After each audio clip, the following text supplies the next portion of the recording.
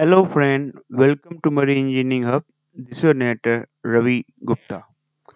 Today we want to talk about turbocharger failure. That how a turbocharger failure occur and what arrangement we can do if a turbocharger failure occur. Before beginning the video, I want to tell you that I have made a whole series regarding a turbocharger covering each and every topic in detail. I will give the link in the description box. Please watch. I request. Before beginning the video, it's a request to you, all of you, that please do subscribe and share our channel so that we can learn and grow together. So let's begin the today video of turbocharger failure. So as you know that a turbocharger basically is used to use the exhaust energy of the combustion for producing air that is required for a combustion purpose. In a synopsis, I can say like that. So if a turbocharger failure occurs, if this turbocharger has failed because of the damaged impeller or damaged turbine or rotor or bearing got damaged, in that case, what will happen? The turbocharger will be out of operation, which will create serious problem. If this turbocharger is out of operation, in that case, it will create a serious problem. So for that purpose, in that case, if you have a only single turbocharger, you have to use auxiliary blower and you have to reduce the engine RPM at a half or at a slow, depending upon the vibration, depending upon the temperature, depending upon the condition, I mean to say. So if you are have having multi-stage turbocharger or you have two or three turbocharger running in sequential manner, in that case, if your one of the turbocharger has gone bad or giving problem, in that case you can use the remaining two turbocharger and you can cut out this turbocharger. And depending upon the ambient condition, you have to adjust the RPM accordingly. So the basic main aim which I mean to say is that you have to reduce, means you can't operate the engine in the same optimum condition as it were before. Why? Because the amount of air that is required for combustion purpose will be reduced because the turbocharger is not working effectively, so it cannot produce that amount of air. For that reason, what we are going to do? So let's see. Turbocharger failure has serious implication, particularly if engine has only one turbocharger. Severe vibration due to impeller or turbine blade damage, bearing failure or fracture to the of the water cooling casing. So what can happen? This casing, this water cooled casing can get fractured. This impeller can get damaged. This turbine blade can get damaged. This bearing can go bad. So these are all the conditions which can lead to a turbocharger failure. Okay. So what we will do? So as I have told you, it is advisable to reduce turbocharger RPM or disable turbocharger completely. Now, if you are facing problem while operating the turbocharger in higher RPM, but in lower RPM it is still working, then it may be wise to operate the engine at that speed where it is not giving problem as long as we can use it, because as long as you can use the turbocharger, we are able to provide the engine with the optimum required amount of combustion because of the air that is needed for combustion purpose. But if the conditions like vibration, temperature of the bearing, or the temperature of the inlet or outlet of the turbocharger is arising too much, which is defying the normal operating condition, in that case you should disably cut out the turbocharger. So this is what it is written here. Now if you have taken the decision that okay, my turbocharger has gone bad, I have to disable it. So what you will do? Disabling turbocharger, assuming constant pressure system. So we are assuming here that we are using a constant pressure turbocharger system, because in most of the main engine of the ship, constant pressure turbocharging is used. Why it is used? If you want to know, I have made a video regarding that. You can watch that. So, depending upon the facility available and design of the installation, only one turbocharger blower side arrangement. Okay, now we are seeing here that if you are provided with only one turbocharger, let's see what we can do in a blower side. So, what do I mean by blower side is this: let's suppose your turbocharger has gone bad. Now, what you can do in this side means how you can provide the air to the engine. Let's see. So, as you know, auxiliary blower takes suction from engine room, no action to be taken. So, if the auxiliary blower is taking suction directly from the engine room, it means in that case you don't have to do anything. Okay, if the suction arrangement is provided directly from the engine room, then you don't have to take any action. But if auxiliary blower taking suction from the turbocharger compressor outlet, then remove the compensator between the compressor outlet and the scavenger suction to reduce auxiliary blower suction resistance. Very, very important. So let me explain you in detail what is happening. Now here in this diagram you can see the auxiliary blower is taking suction from here.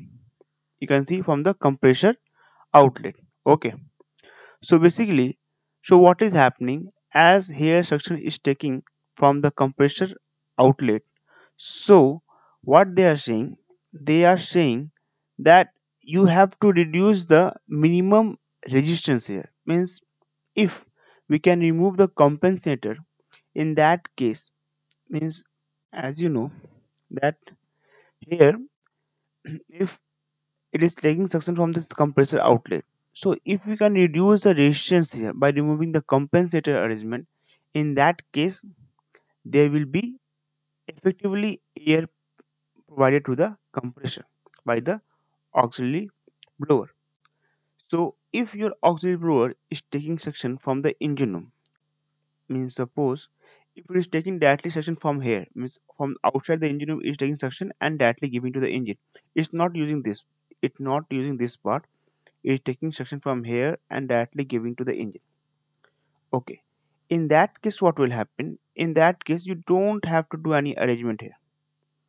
Okay, your air is coming from here and is directly going to here, so you don't have to do anything from here. But if it's taking suction from here and then it's providing to the auxiliary blower, then in that case you have to reduce the any resistance, any path which can be remove, so that air can be effectively available in more amount to the auxiliary blower.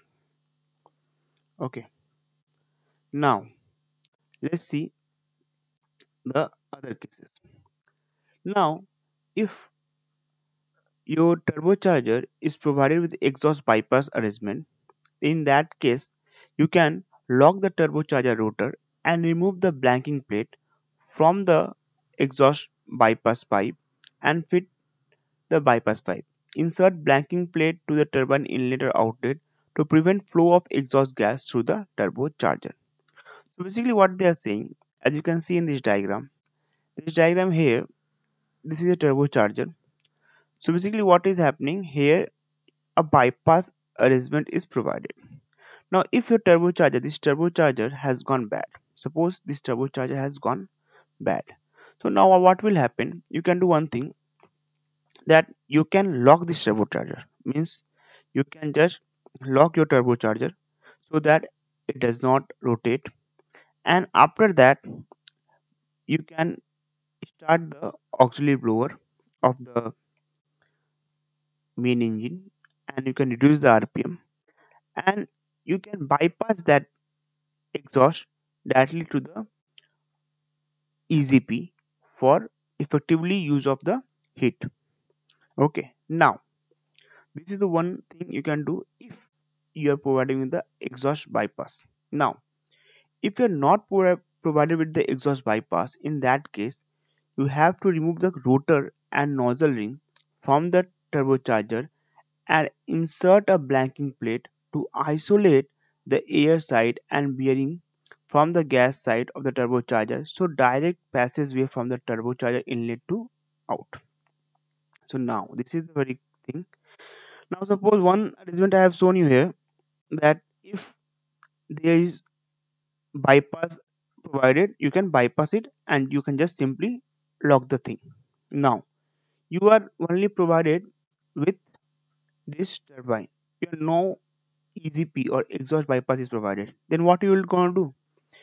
So you can do one thing, you can remove this complete rotor, means this arrangement to be completely removed.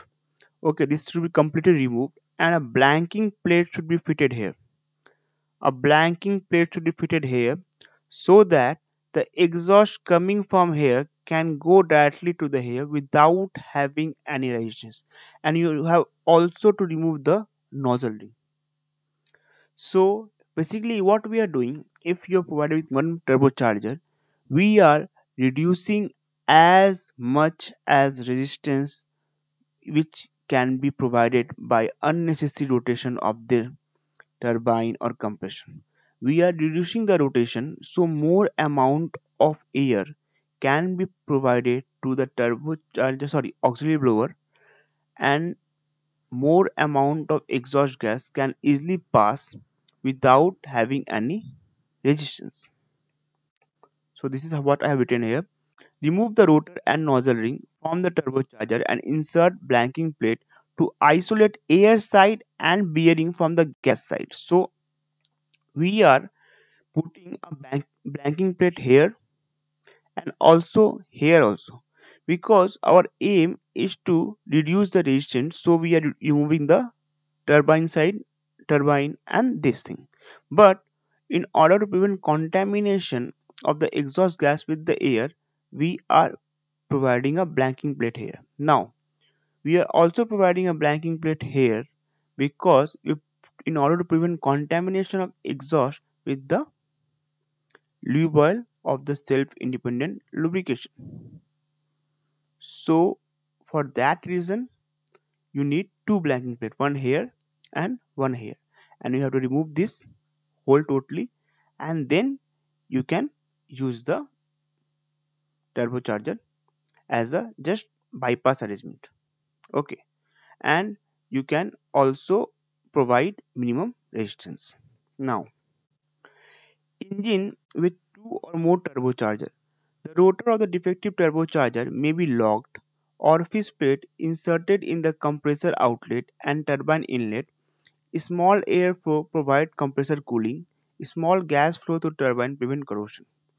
Engine load restriction will apply. Auxiliary blower may be operated depending upon scavenge air demand. So now this diagram show you that these are consisting of three turbocharger. Now suppose one of the turbocharger has gone bad. So now what you will do? You can still run the engine, but you can't run it with the optimum maximum operating condition as you were doing earlier, because your one of the turbocharger has gone bad. So you will reduce the RPM or you will reduce the operating condition. And after that, in order to ensure that this turbocharger doesn't get unwantedly overheated, you will have to provide a cooling arrangement to the compressor side by installing a orifice plate in the compressor outlet and turbine inlet.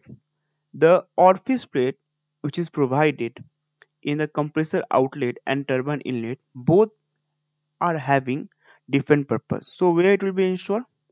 It will be installed in the compressor outlet, this is here, and one will be installed at the turbine inlet, one will be here. So here and here, basically it is installed. Why? It is installed so that it can provide the cooling, the necessary cooling of the compressor to prevent it from getting overheated, and second, in turbine inlet it is provided so that it can prevent the corrosion. So both air which is being provided is having different motive. Okay, so basically we are providing airflow for compressor cooling and gas flow to prevent corrosion. As you know that the exhaust which is going out is having corrosive mixture. So if it get accumulated, if there is no gas flow, it can start corrosive. Environment can develop and can start corrosion of turbine blade. To prevent that, if we continue the small amount of gas flow, in that case it will prevent it from happening. Okay, now, okay, and depending upon the engine power, if we need to start the auxiliary blower, we have to start it. So this is how what we can do if a turbocharger failure occur. I hope you have gained something from this video. If you are watching till now, I'm very thankful to you, and please do subscribe and please do share with your friend if you like the video, and please share this video in your WhatsApp, WeChat, Facebook, Instagram, whatever platform you want. Please do share and please do subscribe. Thank you.